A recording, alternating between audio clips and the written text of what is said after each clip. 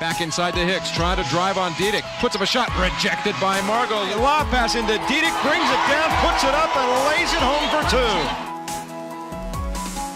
Goes baseline, rejected by Dydek again.